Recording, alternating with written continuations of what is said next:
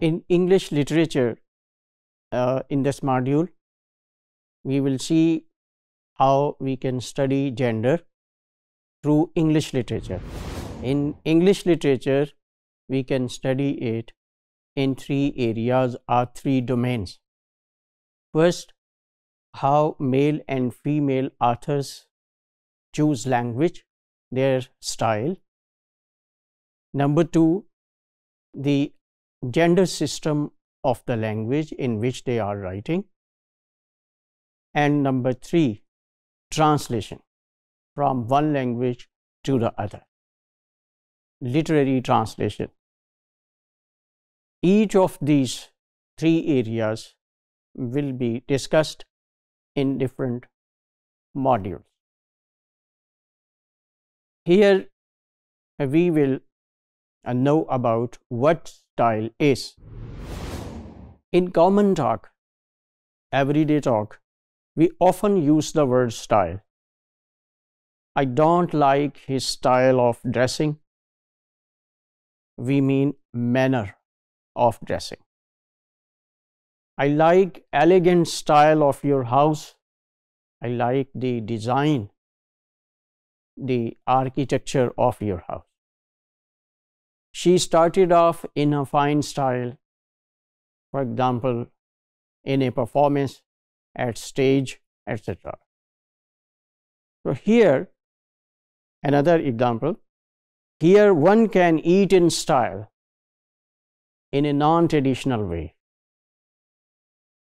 So these are different meanings of style in our common conversation.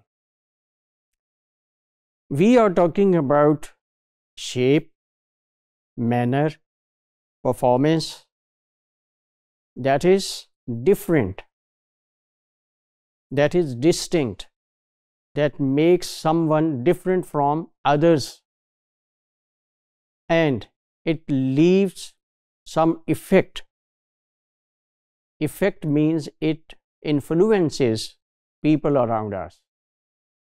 It may make them happy, it may make them sad. This is called effect. So, things or persons have style when there are two things. Number one, different, special, and innovative, and when they are appealing. Similarly, now we apply this idea to language. We use language for a particular purpose. That purpose may be to convey, to communicate some information, to inform.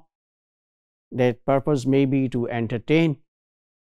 That purpose may be to report something, to express our feelings, our opinions, to convince people of our views, etc., etc. To achieve our purpose, we choose specific words, specific grammar. Number one. And number two, the choice of language leaves some effect. That is our purpose. So now this choice of language for a particular purpose, this is called language style. The writer, for example,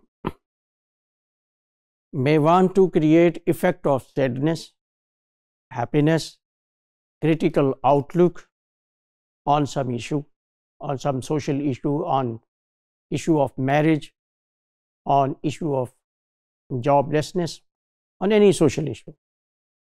These effects depend on his intentional, careful, conscious selection of words, metaphors, clause types, sentence structure, etc.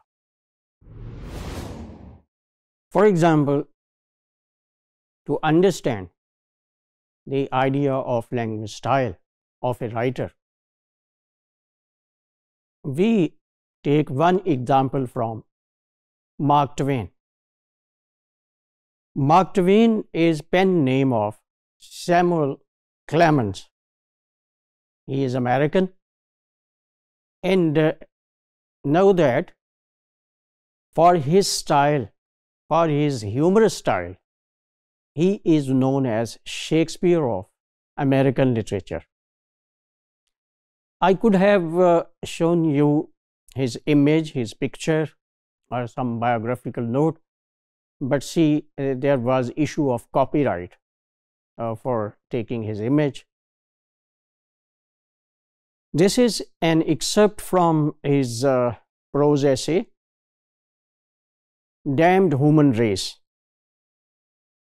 See what he says about man. Man is the only slave. In our day, he is always some man's slave. Slave for wages, and does that man's work in return of wages.